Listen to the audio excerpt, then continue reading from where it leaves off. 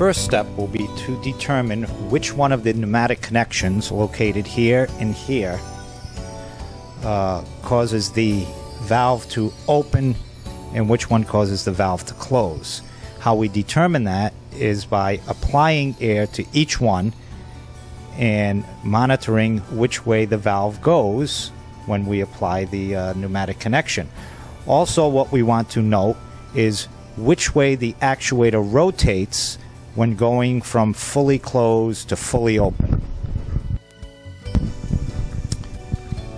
Here I have a piece of polyflow tubing with approximately 20 pounds of air pressure on it.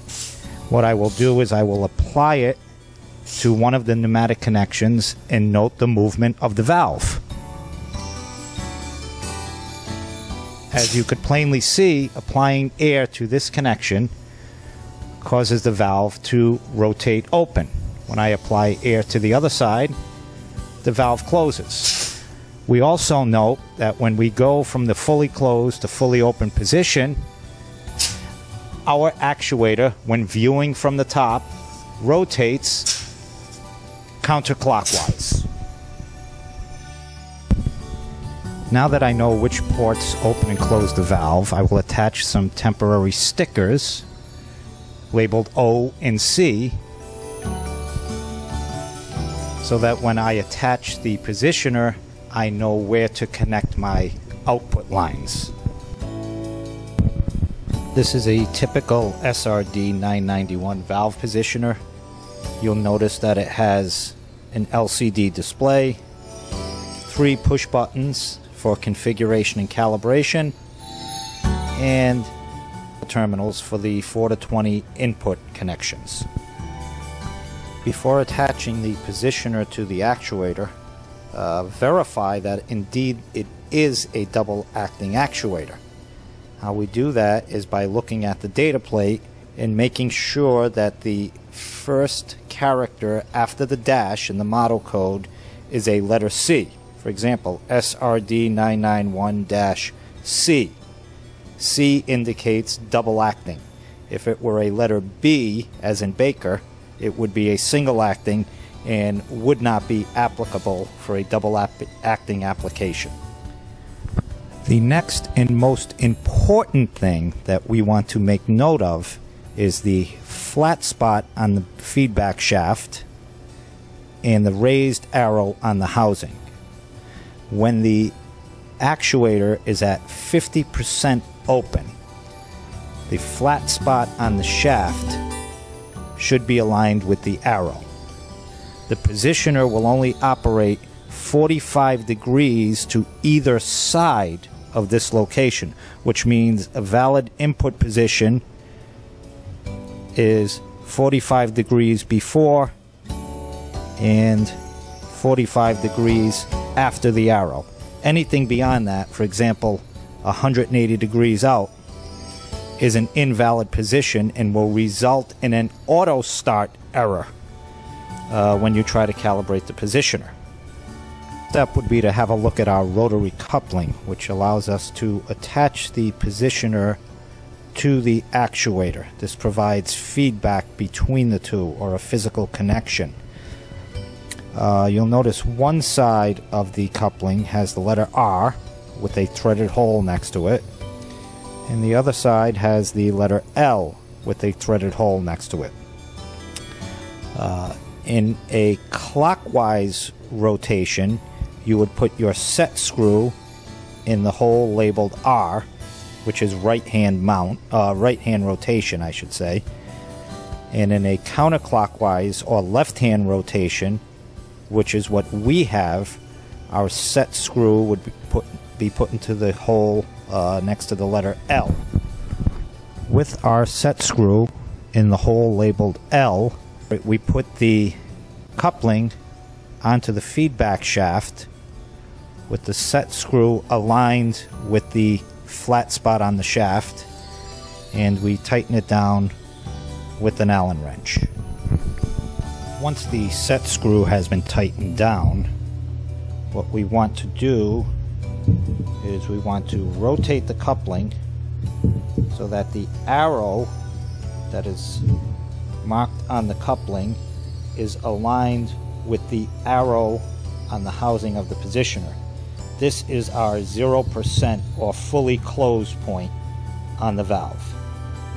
Once the coupling has been tightened down, we can then drop our positioner onto the actuator, making sure that the coupling falls into the slot on top of the actuator shaft, right here.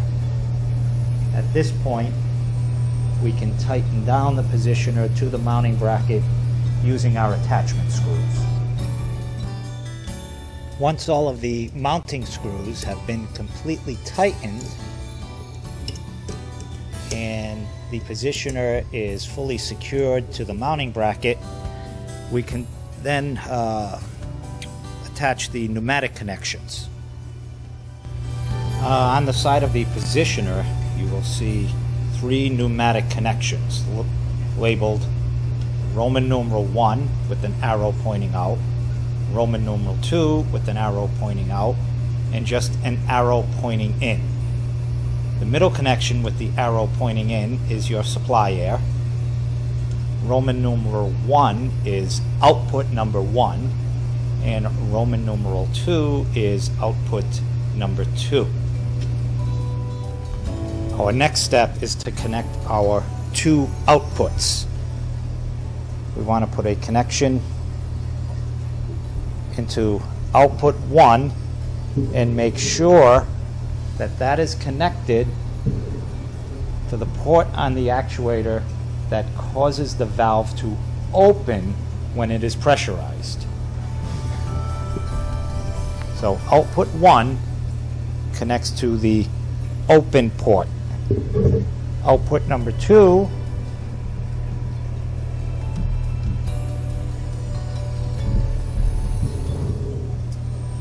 will be connected to the port on the actuator that causes the valve to close when it is pressurized. And finally, the middle port is supply air. Supply pressure can be anywhere from 20 to 90 psi, depending on the requirements of the actuator. Once connection of the pneumatics is complete, we can then connect our 4 to 20 milliamp input signal. You notice that there are multiple terminals on the positioner. The 4 to 20 milliamp connection is connected to terminals labeled 11 and 12. Terminal 11 being positive and terminal 12 being negative. Once the terminations have been made on terminals 11 and 12, at this point we can turn on our supply air.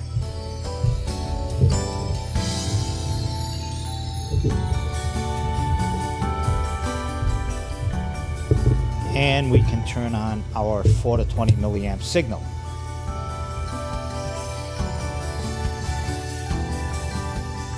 We should now see the LCD display illuminated. Once the device is powered up, the initial screen prompts us to select the language, either English, German, or French. We're going to select English. To accept this, press the up and down arrows simultaneously, and the next screen will display LCD orientation, either normal or flipped. Due to the mounting configuration, we're going to press the up arrow or up button to select flipped. Press up and down simultaneously to accept, and the main menu appears. The first thing we want to do is select our mounting configuration. So press the up and down simultaneously to enter the mounting parameter. And you will see there are 4 selections: stroke left or stroke right, which are for linear valves, or rotary counterclockwise and rotary clockwise. As we saw in the opening scene, this is a counterclockwise rotation actuator. So we're going to select rotary counterclockwise.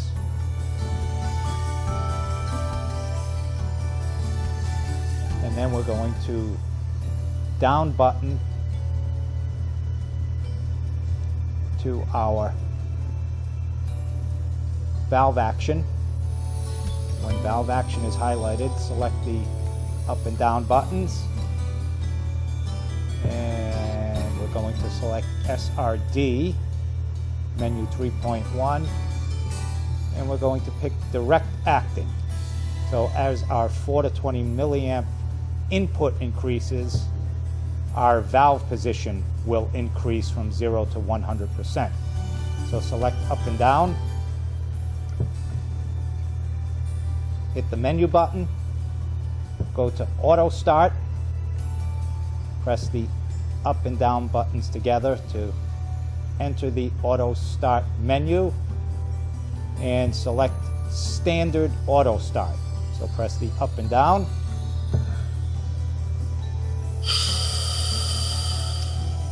And the positioner is now calibrating itself. It will go through 4 steps. You'll see the LEDs count down from 1 to 4 if your device is equipped with LEDs.